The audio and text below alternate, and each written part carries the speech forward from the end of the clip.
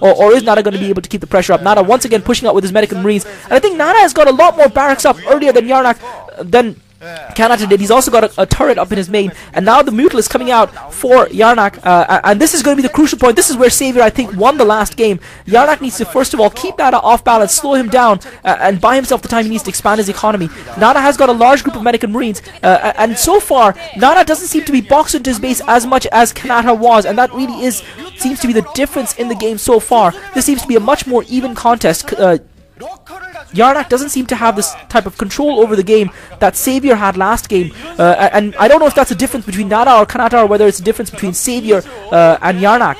And again, you can see here that Yarnak's already been forced to build 5 Sunken because Nada has got that large group of Medic and Marines out, and maybe it's because he's delayed teching up, he's delayed getting that factory down and getting that starport up, and instead chosen to go for more Marines and Medics earlier, going for more barracks, and that seems to be the difference in strategy here. And Yrnc just trying to buy himself some time. He's got a few Zerglings as well. I don't think he's in too much danger of having his Sunken line broken. He's got 5 Sunkens there, and he's got a decent number of Zerglings to back them up.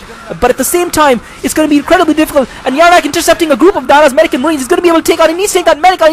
The Medic survives, but he's taken off about 8 or 9 Marines there, so brilliant play. And now only Nada putting the factory down, so that's the diversion in the strategy. Crucially, because Nada, and I think this is the big difference, Nada has got so many Medic and Marines, he's going to pressure on, and oh my god, completely unnoticed, Yrnc's got an expansion up at the 1 o'clock base. I completely missed that. I just didn't see that. I'm missing a lot today, guys. I'm going to blame it on my cold, because I've got a stuffed nose and a bit of a sore throat, if you can recognize that in my voice. But Nada, he needs to find that base. I'm not sure if Nada's found that base at 1 o'clock. He's certainly moving his Marines around in that direction, and he might very well have found that base. And now Yrnc able to harass Nada behind those turrets.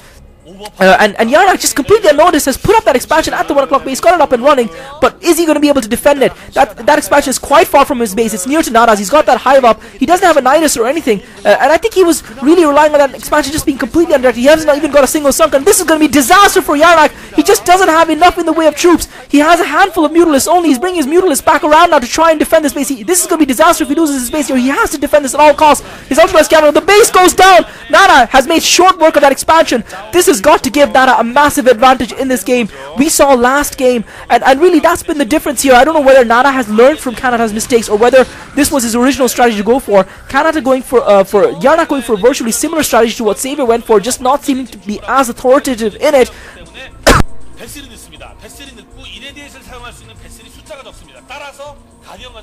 Oh god, I pulled my mic out. I hope that mic hasn't been out for a long time. Nada, however, has put down a couple of extra barracks there, and that seems to have made a big difference in this game, because he has had the Medic and Marine force to defend as well as push out. He didn't build as many turrets, so you can see that Nada's aggressive playstyle is what has paid off for him, given him this strong position in the game that he's in now, whereas Kanata just chose to turtle and let the Zerg do what he wanted and paid the price for it. And I said this in the last game, I said if you can stop the Zerg from getting that third gas, that gives you a big advantage as a Terran player, and that's what Nada has done. That's what Kanata failed to do, and I really see this to be a little bit of a trouble for Yrnc now, because he's got the tech, he's got the Ultralisk Cavern going up, but he doesn't have the third gas to be able to mass produce all those Ultralisks that that Savior was able to do, and he is harassing a little bit. He's got a lot of Zerglings, he is harassing with those Mutalisks, but Nada has got dual starports now building, so Nada really has delayed, and it's an interesting to see. I mean, I predicted that this would be a very dropship oriented game, and it seems to be neither of the Terran players agree with me, so I clearly don't know what I'm talking about in that respect.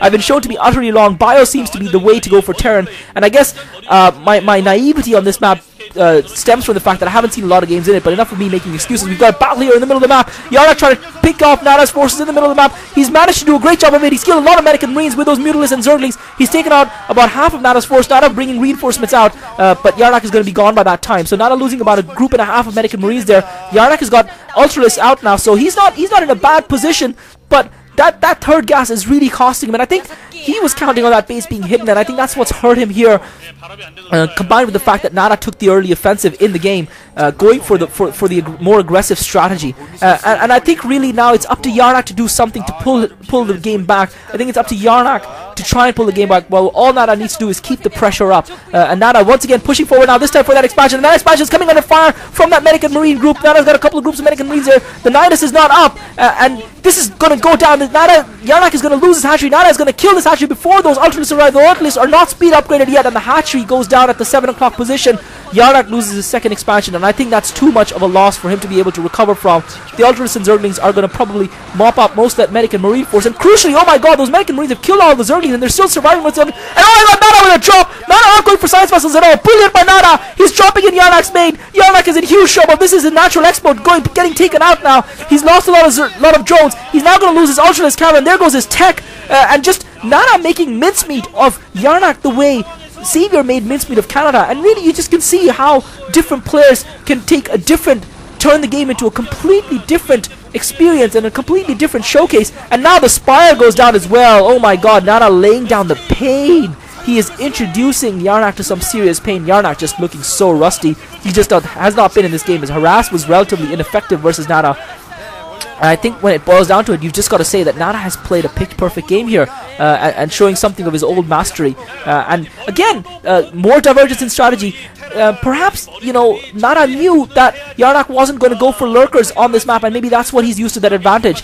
Typically, the strategy of mass bio with science vessels is important to counter the use of lurkers, and Yrnc maybe was too predictable. Maybe if he'd built a lurker or two, Nada did not have any science vessels early on in the game, and that would have given Yrnc the ability to defend easily and cement his position in the game. He teched too fast, and maybe it's just a case of a copying of the strategy, or a strategy being too predictable. Savior went for the exact same strategy and it wasn't countered, whereas Nada seems to have figured out the perfect counter to this strategy, to go with more medics and marines earlier on. Obviously, he delayed getting that science vessel for quite some time, and if Yrnc had a couple of lurkers in, if he rather than going for the fast tech, that would have changed the game entirely, but he didn't, and Nada with the perfect counter, pulling out the game. So, Nada has made it obvious that a Zerg player cannot just easily waltz through the tech and an economic advantage on this map and just grow and spread and just overwhelm them in late game.